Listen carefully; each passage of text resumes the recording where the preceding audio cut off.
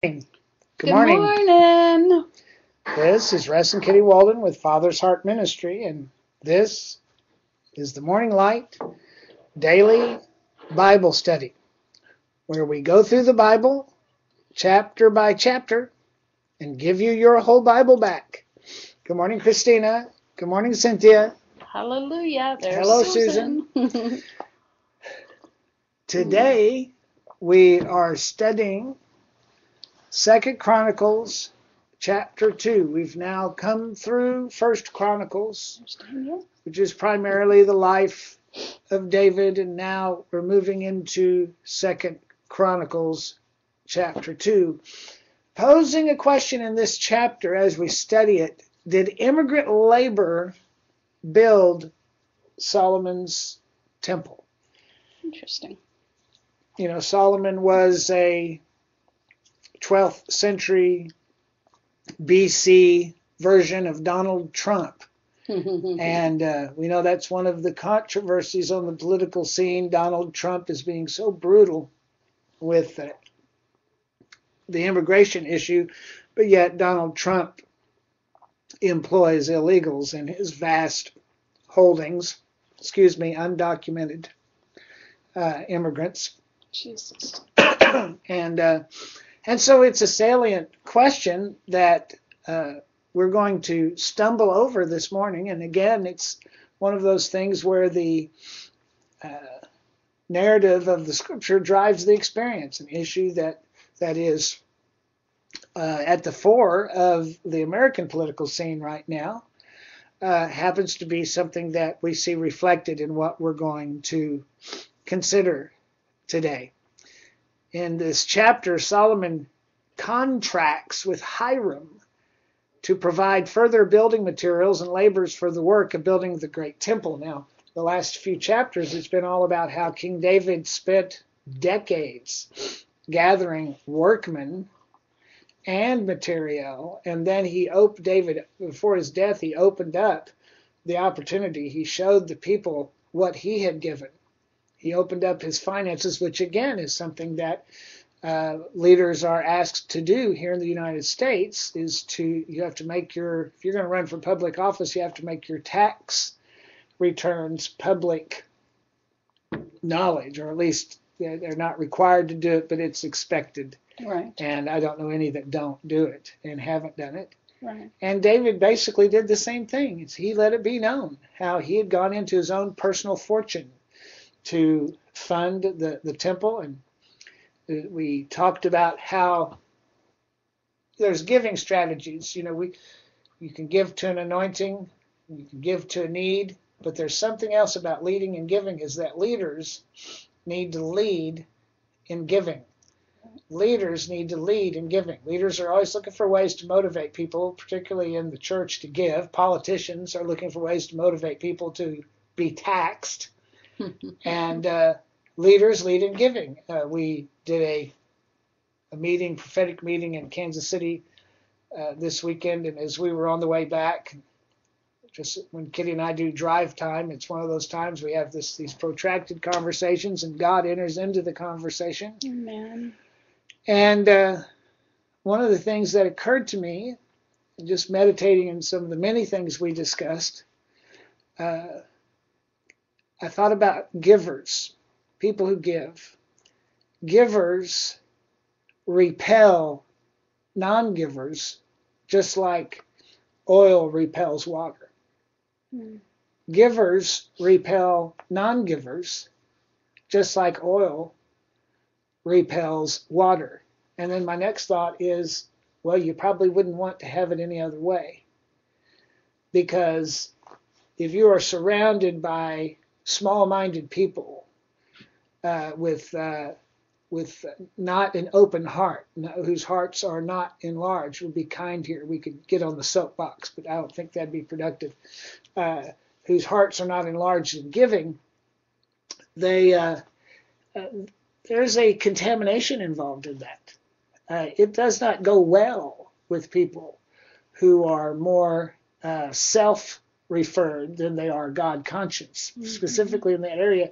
I believe it was Solomon said, I've seen a sore evil in the earth, riches held back by the owners thereof to their own hurt. And so as a giver, you want to draw givers to you. And if non-givers are, of course, when non-givers are repelled, they don't say, I just hate you because you're such a giver. That's not what they're going to do. They're going to find something, what they feel is legitimate vulnerability in your life to accuse and point the finger at. And say, persecution does not come. People are not going to come up to you. When Jesus said persecution comes, they persecute you for righteousness' sake. They don't come up to you and say, I hate your guts because you're so godly. No, they're going to go through your life with a fine-tooth comb, and the things they would completely dismiss and sweep under the carpet with those that they do love, they will pull out in your life and wave it like a banner and tell everybody about it and start the rumor mill, whereas in their own lives or the lives of someone dear to them that they're invested in, they'll just totally sweep that under the rug as though it's not an issue. So many times good Christians, good brothers and sisters feel guilty because their lives are not perfect and their faults and failings are being trotted out by others, all in the name of godly exposure of evil. Right. But the fact of the matter is, the motivation behind giving you a hard time is because your testimony convicts them. Your testimony offends them. And so just something to think about. But here, after all of that, is what's interesting is after gathering workmen and materiel for decades before Solomon became king, now Solomon gets involved in the process, and he brings almost 100, actually, I think he brought almost 200,000 people in specifically. Can you imagine to work on the Temple of Solomon? Thousands upon thousands of primarily immigrant workers. And that wasn't any more popular in Solomon's day than it is today.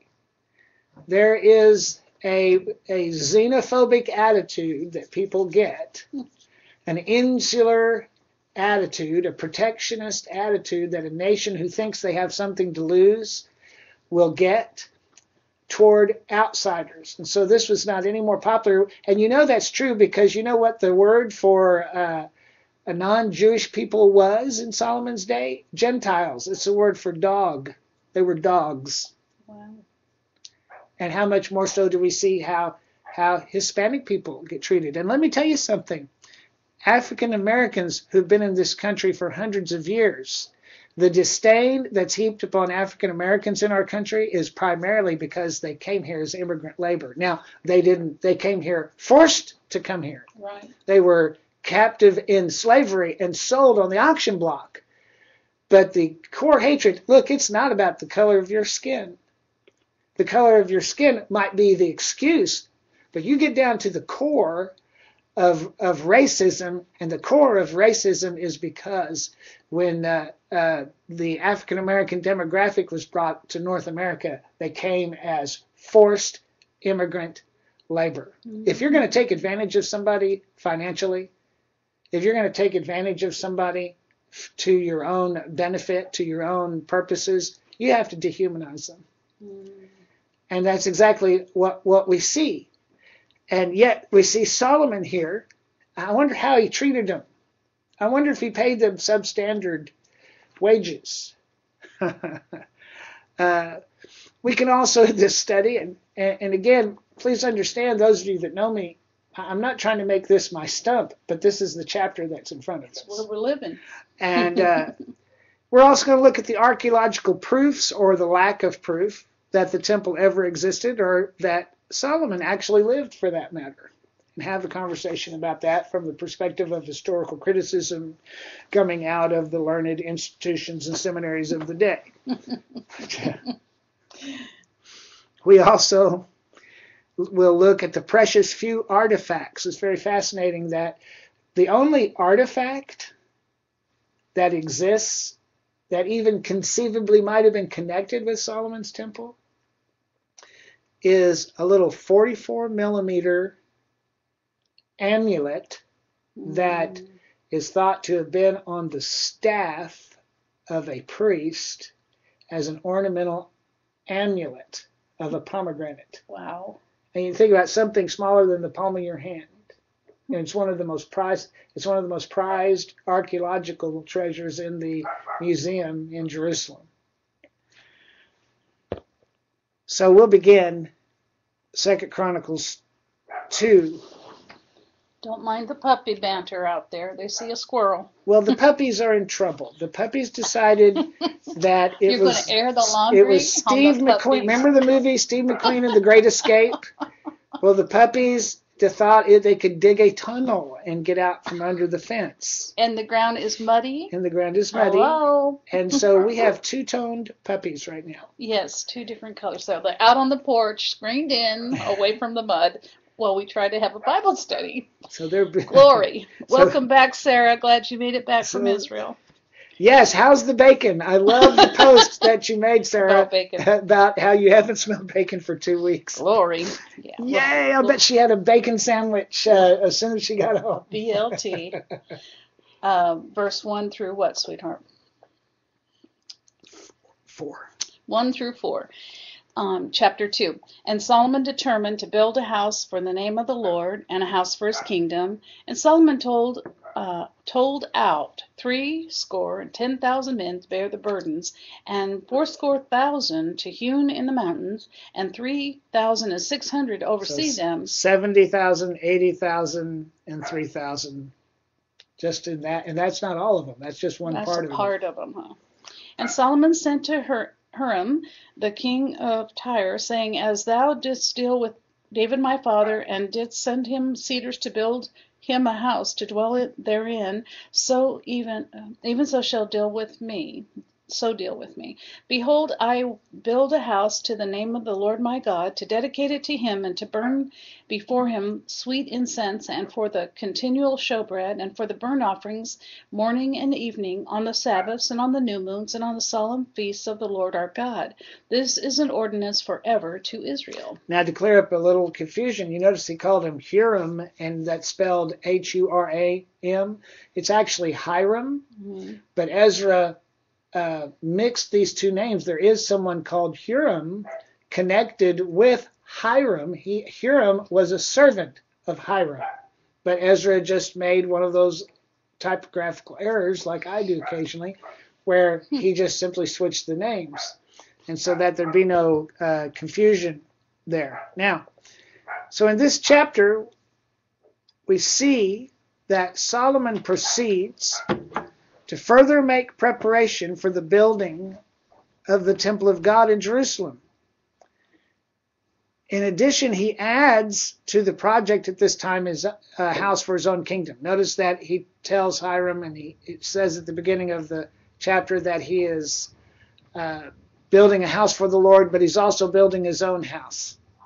And it's interesting because you see a generational characteristic, because centuries later, when the second temple is being built, this temple that we're talking about here gets destroyed, and then later in Haggai's time, Haggai, one of the books of the Bible, one of the minor prophets, Haggai rebukes them. He said, "Is it time for you to dwell in your sealed houses, and the house of the Lord lie waste?"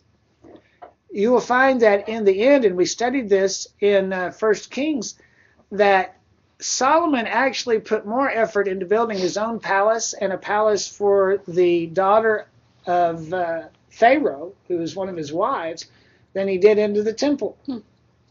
And it's an echo of things to come and the problems that Solomon got into later. So we also know from previous studies that he plans to build a house for the daughter of the king of Egypt who becomes his wife. Now, in our treatment of Solomon, when we look at Solomon, we focus on his wisdom and his wealth. But the writer of Chronicles, if you're looking at this from the perspective of what the author gives attention to, he's not thinking about Solomon's wisdom, and he's not thinking about Solomon's wealth. He's thinking about the building of the temple itself. When he thinks of Solomon, he thinks this is the guy that built Solomon's temple. This is the guy. The other stuff was just ancillary to the subject matter. It's like, what is of interest to you? Solomon is recognized as both wise and wealthy, but his greatest achievement from Ezra's point of view, who wrote this book, is the construction of the famed Temple of Solomon. Everything we know about Solomon is secondary in the writer's mind to the building of this great building as the center of Jewish devotional life. Now, Solomon contracts 80,000 common laborers just to quarry the stone for the work. You got to understand, this is not on the job site. This is just quarrying the stone. 70,000 burden bearers. You go out on a construction job and you think a guy is out there making $20 an hour and all he does is carry a 2x4 around. And if you're a part of the local union, years ago I lived in union country where the industries were all over and construction was a constant thing. And there were guys that I pastored, and I said, what's your job? He said, well, my job's walk around with a 2x4 all day long. And he got paid $20 an hour in 1980 to do that. Wow. And so these guys were burden bearers. There were 70,000 porters, and these are not skilled laborers. Mm-hmm. They were also contracted. And then of the 80,000 common laborers to quarry the stone and 70,000 porters, there were 3,600 overseers, or what we would call foremen, just for this part of the work. This is not the building. This is just getting stone out of the ground, out of the quarries, to get it built. To see all these things are done expeditiously. And what's interesting is in all of this, the Bible records consistently when things are built and people die. When people are maimed, when people die, you get injury reports as you study in the Bible about cities that get built and someone who's injured, someone who dies. It's real common. The man that rebuilt Jericho, Joshua prophesied the man that rebuilt Jericho, he would lose his oldest son in the foundation of it and his youngest son in the finishing of it. And the guy that rebuilt Jericho, that's exactly what happened. His oldest son died when he began building, and his youngest son died when he finished it. And so these records were kept. And what's interesting here is, here we have well over almost 200,000, a workforce of 200,000 that came in, and there's not one report of a workplace incident. Not one. And it was 7 years in building. So for 7 years, you have this massive workforce, and not one of them got sick, and not one of them died. That is a miracle. You see that whenever you're driving around and you go up next to a construction site, the biggest sign you'll look at is it'll be 135 days, and you know exactly what it means, without an accident. And then the next day you're going to work, you drive by there, 1 day, because you know somebody got hurt, went to the emergency room. My goodness. So additionally, Solomon appeals to Hiram, the great commercial ally of his father David, to assist him in the work that as he had so done for his father. Hiram helped David, was a big part of David's life. And now Solomon's saying to his daddy's friend, well, I need your help. Now, the actual existence of biblical figures is often brought into question. One of the, during the Age of Reason, what is known as the Age of Reason, named after a book, a very secular, atheistic book written by Thomas Paine. One of the things that came out were these schools of criticism. And a school of criticism is not an actual school. It's a school of thought regarding the Scripture. Up to the time of Thomas Paine, the Scripture was studied from a perspective of what they call sacred criticism. They would look at it and they would inquire after it, but there was a baseline understanding the Bible is infallible. But after Thomas Paine's time, and I'm not suggesting he had much to do with that, but in the influence of his time, these schools of criticism arose. Textual criticism, where they pick apart the text and they claim, well, this one was plagiarizing this one, and this one couldn't have written this because it was written hundreds of years later. But then there's historical criticism that looks at the Bible and tries to find in extra-biblical histories any reference to the biblical story. And so, in other words, does it exist elsewhere in the historical record? Now, archaeologists, interestingly enough, let's talk about Hiram. Archaeologists have uncovered a sarcophagus from a 12th century, which would be about the right time, the 12th century, 1200 years before Christ, with the inscription Ab Hiram, which Ab would imply father. And so there is apparently mention of this. This is the king. They don't know. They might not want to agree that that's who it is, but his name, his location, and everything about him fits. Sarcophagus being the body or just the tomb? It's like not the tomb, but the coffin. The coffin of. Like a mummy's sarcophagus, like King Tut. King Tut.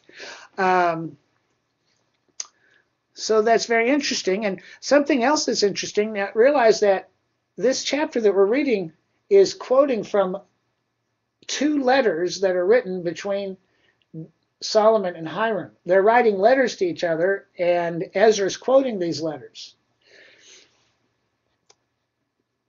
So this, and then 1200 years later, the letter that Solomon wrote to Hiram was purportedly available to the first century historian Josephus. Now, Josephus was a contemporary of Jesus' day. Some 1200 years later, Josephus claimed to have access in the historical records available to him to the letter that Hiram and Solomon, the letters that they shared, he claimed he had access to them, as old as they must have been. And he mentioned this in his well-known writing called Histories of the Jews, where he even talked about Jesus. It's interesting that Josephus talked about Jesus. And he mentions him. He mentions Jesus of Nazareth, the man Jesus of Nazareth, if it be lawful to call him a man. But scholars that come afterwards say that is a Christian corruption of the text. They said that a Christian rewrote that. Come on now. And that Josephus would not have likely have had those thoughts about Jesus or even mentioned Jesus. They think that a Christian came along just to prove the point and forged the words of Josephus, and that Jesus really wasn't known to Josephus. It's just plain unbelief. And Solomon indicates to Hiram his determination to build a temple to the name of the living God. Now notice, he's actually building a temple to God himself, but this is Solomon's choice of words in order to avoid invoking the actual name of God, which is held sacred then as it is by many today. In other words, the unutterable name of God. The name Jehovah is actually 3 consonants put together. It's in truth, the name Jehovah in Hebrew is not pronounceable because it's 2 consonants with a unspoken consonant in the middle. And so, of course, conservative Jewish believers and Christian believers many times, that instead of writing G-O-D, they'll say G-D. So they don't say to it. Make the name of God Mm-hmm. unutterable. And quite honestly, you see that sometimes, and it might kind of irk you a little bit. It's like a religious spirit maybe. But look at as I was studying this, I was looking on the other hand, and I see how many of you get around believers and they're talking about what a good 2 for $20 deal is on at Applebee's, and one of them goes, Jesus! Yeah. And my God! Not necessary. And even things like gosh, gee, and that kind of stuff, that's all, that's taking the Lord's name in vain. Help us, Lord. And it is such a common part of our vocabulary. And so it's worth noting how that Solomon, in talking to Hiram, he was very conservative of how he handled the name of God. I don't think we would be lessened. I don't think our vocabulary would be lessened by taking on that same approach to the name of our God and to the name of our Savior. And so if you'd read verse 5 through 10 now. And the house which I built is great, for great is our God above all gods. So Solomon is writing to Hiram. Okay. But who is able to build him a house, seeing the heaven and heaven of heavens cannot contain him? Who am I then that I should build him a house, save only to burn sacrifice before him? Send me now therefore a man cunning to work in gold, and in silver, and in brass, and in iron, and in purple, and crimson, and blue, that can skill to grave the cunning men that are with me in Judah and Jerusalem, whom David my father did provide. Send me also cedar trees, fir trees, and algum trees out of Lebanon, for I know that thy servants can skill to cut timber in Lebanon, and behold, my servants shall be with thy servants, even to prepare me timber in the abundance, for the house which I am about to build shall be wonderful great. And behold, I will give to thy servants, the hewers that cut the timber, 20,000 measures of beaten wheat, and 20,000 measures of barley, and 20,000 baths of wine, and 20,000 baths of oil. Wow. You know, people say, where's the transfer of the wealth? You realize these workers represent us, and Solomon is a type of Christ. And notice what he gives: wheat, barley, wine, and oil. It all represents the things that God will play into our lives. Many times people, where's all the money going to come from? Where's the transfer of the wealth? Well, are you one of his workers? Are you building together? You know, Paul said we are a temple builded together by God. And all of us are those builders. Right. And Solomon specifically asked for a man skilled in metallurgy and precious metals. And we can also see that in calling upon Hiram's assistance, that Solomon, and here's the point, he's using non-Jewish labor, both common and skilled labor. He's also using building materials that do not originate in Israel itself, but rather from Gentile lands. That may not mean anything to you and I, but you got to understand, whenever they would not allow the sound of a tool upon stone to be heard at Ornan's threshing floor when they built this temple. Mm-hmm. This was a very sacred thing. It wasn't like today, you know, where they're building a church and they got three guys over here chewing tobacco and another guy back there having a six-pack after work with his buddies on the tailgate of his vehicle. And no, that is not how it worked. This was a sacred place. And so it meant something that Solomon would use materials that didn't originate in Israel, mm-hmm. and use workers that did not originate in Israel. Israelite culture at this time, it has been shown, they didn't have the technology or the skills to produce the quality of work that ultimately the temple that Solomon built reflects. In other words, they built something.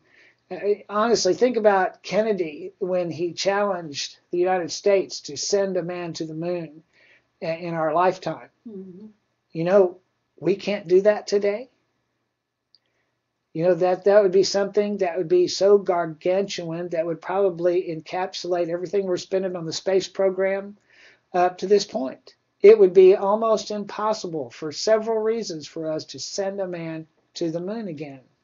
And that's why you don't see honest plans and open and transparent plans about sending someone to Mars. They toy with the idea to capture the imagination of the people, but there's no concrete plans. We have a space agency almost in name only, because we're nothing compared to what we were. But the point being that Solomon, in building the temple, he's going to build something beyond the technological capability of the people. It would be like if we said we're going to build the Star Trek Enterprise in the next 5 years, and it's like the technology doesn't even exist to do such a thing. Well, that's what Solomon did, and he called on the people to help make it happen.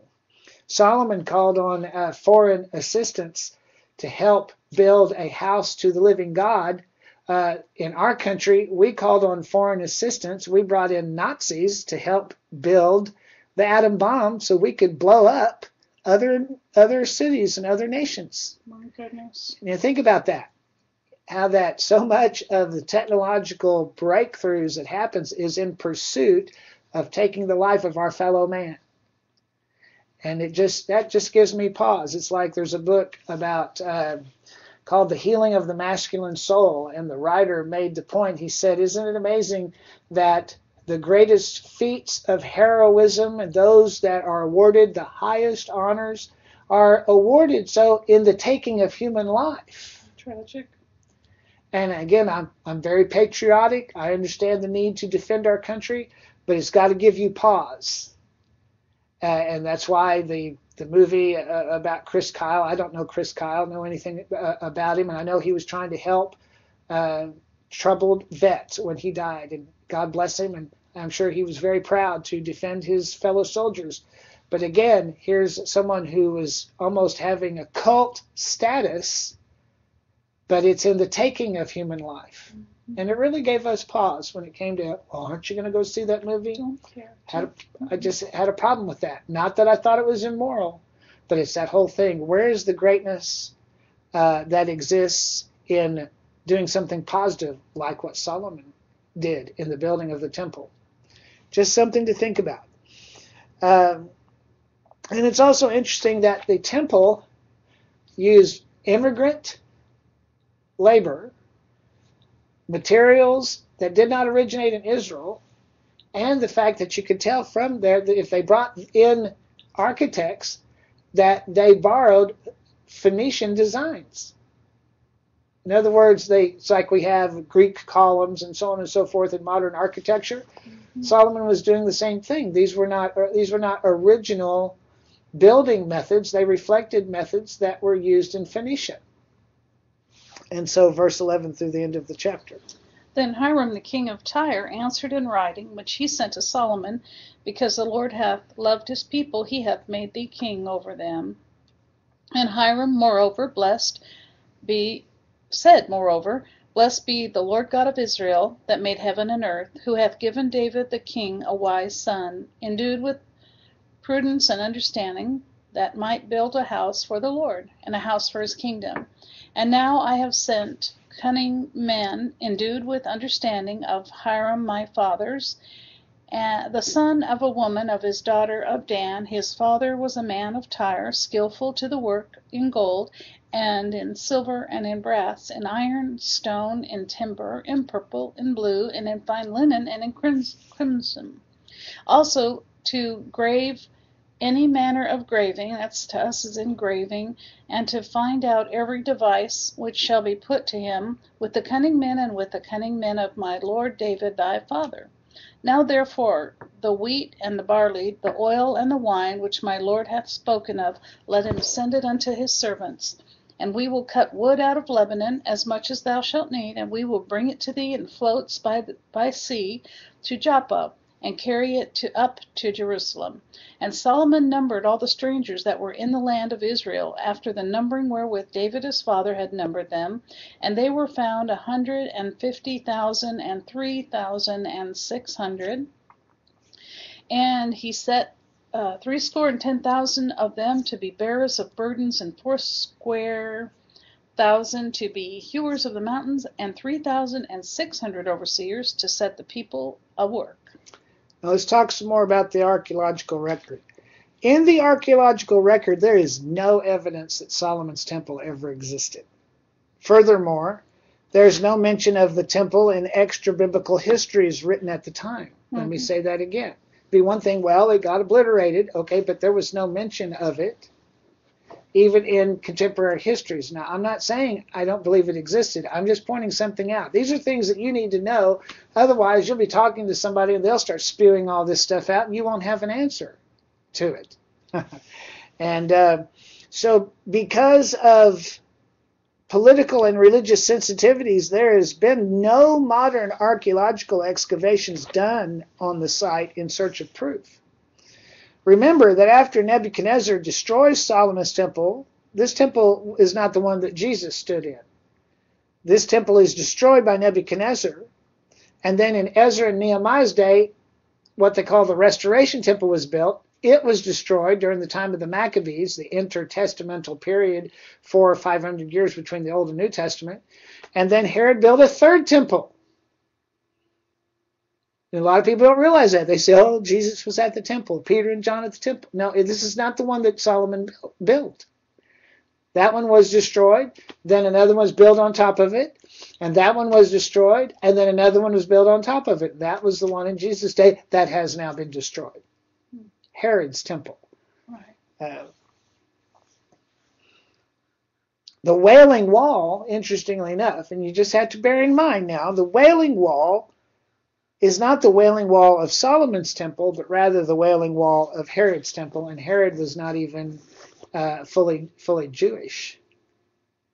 Suggestion that he might have been half Jewish.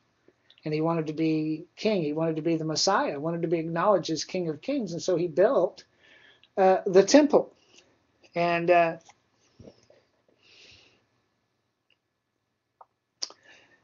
which, again, that casts aspersion on the sacredness of the structure. I think I would feel differently to reach out and put my hand on the wall of Solomon's temple than I would to reach out and put my hand on the wall of Herod's temple. Now, listen to what I'm saying, what I'm not saying. I'm not trying to take anything away from anybody. But if we're going to believe something, let's base it upon truth. If it's Herod's temple that stands, and that's a whole other question of whether that is even a wall that was associated with the structure of the temple, because Jesus said that not one stone would be left standing. Well, that is a very large wall that is attributed as being a wall of the temple. Well, then Jesus gave a false prophecy, because there's a huge wall with stones standing one upon another. There's nothing false in Jesus. And so I studied that out, and there was a question. I said, now, if Jesus said not one stone is left standing, then Jesus gave a prophecy that didn't come to pass because that wall stands. But then I did some searching on that and found archeological insistence that wall is actually part of a causeway that Herod would use so he could walk to the temple high up above the unwashed masses. He had his private access way to the Temple Mount, and that this wall was actually part of that causeway and not part of the actual temple itself. Study it out. It's worth looking into. And so if we're wailing, are we wailing for Herod? Or are we wailing for something else? What are we bemoaning? Just saying. Right. And I realize that could just be so unpopular with unthinking people. Don't you suggest, don't you? No. Do your homework. Do your homework. Let's look into these things. While the existence of the temple from the standpoint of historical criticism is strong, there are tantalizing suggestions of its origin. In Tel Arid, there is a journal that was unearthed 600 years after Solomon's time that mentions the temple. Okay, now this is not an official history of another nation. This is just somebody's diary, and they're talking about the temple. Mm-hmm. You see, historically, from the perspective of historical criticism, scholars question that Solomon ever lived, that David ever lived. Come on now. They deny. They can't prove it. They can't prove it by a standard that they would hold it to. And the fact that the Bible says so, well, they consider the Bible's an absolute myth, and so they're looking for extra biblical sources, and the only reference we have is someone in their diary, in their journal. Somebody posted on their Facebook 600 years after the temple, something about the temple, and that reference is there. And there is also a 44 millimeter amulet dating to Solomon's time that is inscribed with a reference to the temple. And that particular artifact is one of the most prized items of biblical antiquity in one of Israel's museums, although authorities claim in Israel that it's a forgery. Mm-hmm. It's an ancient forgery, although they say it does date to the time frame that supposedly Solomon had built the temple. So just think about that. Something that is smaller than the palm of your hand, the only thing left. And that's considered a forgery. So whatever the archaeological record may or may not confirm, as Christians, we believe, see, many times we won't look at these things, and then we get challenged by others. We're put in a position and we can't answer for ourselves because we don't look at these things. I study where we get our Bible. I study, most people, their faith would be severely challenged if you just gave any thought and any inquiry into where the Bible actually came from. And I don't mean it came from God. Yes, I understand that. And from a devotional standpoint, I believe that. But I'm talking about the chain of evidence that brought this book to us. And you begin to study that, and most people, their faith is utterly shaken. Not mine. Amen. I delight to study those things. It strengthens my faith. That's right. I love to face that challenge of looking into that and then coming back to the baseline of Christ, who Jesus is on the inside of us, and what it means for us today. One day I may do an extended series on where we get the Bible. It's absolutely fascinating. We'll do that in your spare time, honey. In spare time. Not enough for us Walden to go around. A note here about the literacy of Solomon and Hiram. This correspondence between Solomon and Hiram was in written form, yet centuries later, 2,000 years later, we find English kings who could not write their name. Now stop and think. Back then, over 1,000 years before Jesus, we have two kings writing letters and being able to reliably send messages between one another. 2,000 years later, we find in the Middle Ages English kings who could not write their name and could not read. You see how that, we always think of the evolution of human society as going from something primitive to something more sophisticated, but that was not the case. After the fall of Rome, the world was cast into a very deep well called the Dark Ages. Mm-hmm. And where there were things that the Romans did that were fantastic. It would be like if we went back 1,000 years and found a spaceship or a spaceport. That was what it was like for the people from the Dark Ages to go back and study the ruins of ancient Rome and Greece. They were much more, thousands of years before them, were much more technologically advanced than they were in the Dark Ages. Right. Something to think about. Mm-hmm. The ancient world, even in Roman times, was highly advanced and technologically sophisticated, and much of this culture was lost in the fall of Rome and the onslaught of the Middle Ages.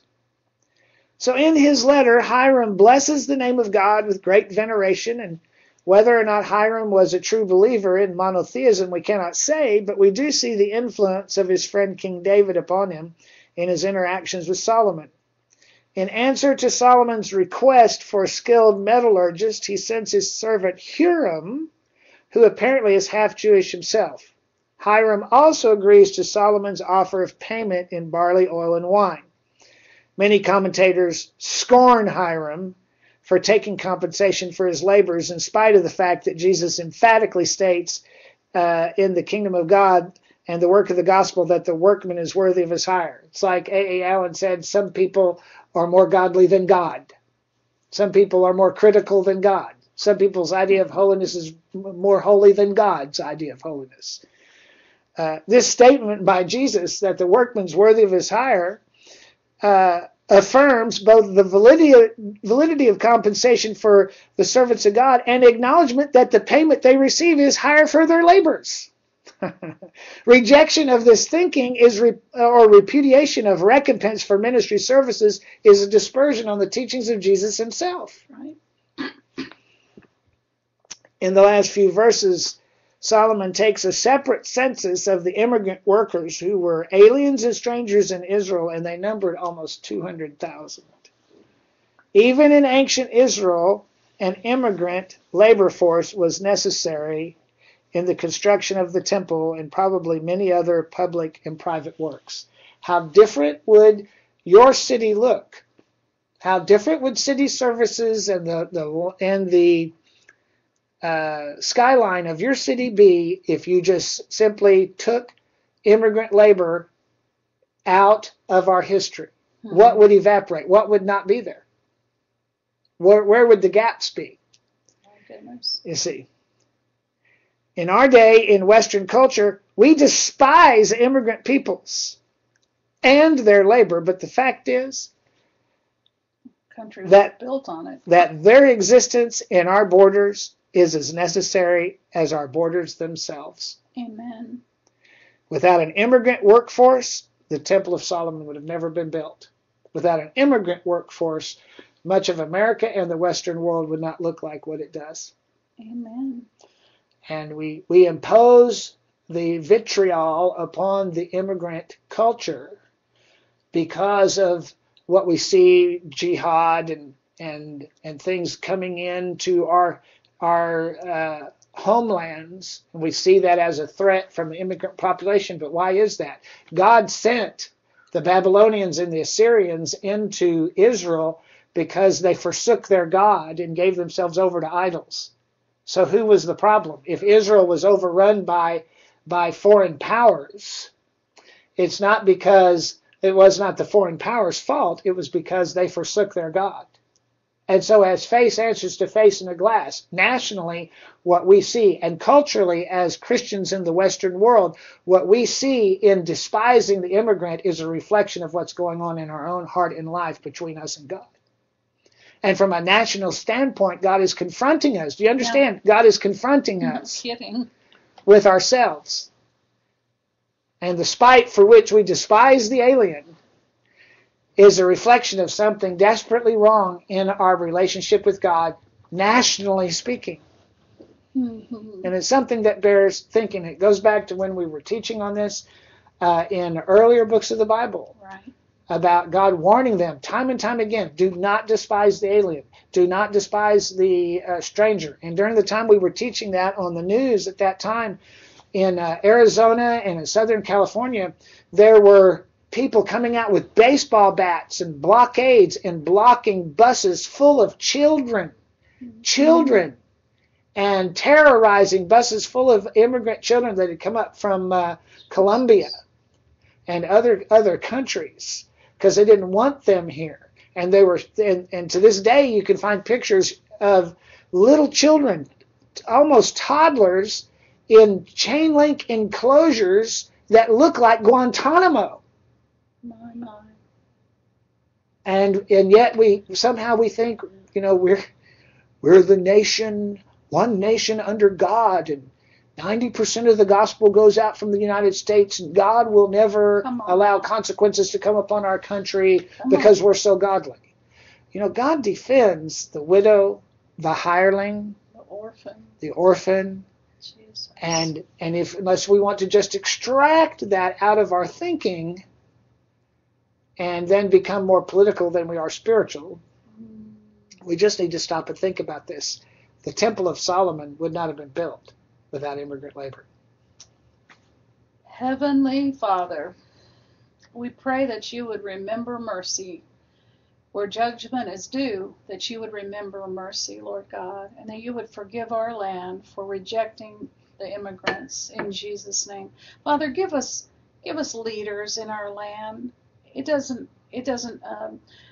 make you unhappy for us to ask for leaders who would love the immigrant, the foreigner, and the stranger, that you want all to be included. Your creation is important to you, and you've taught us so long now that everybody is important and that nobody is disposable. So help us to get it right the way that you created humanity.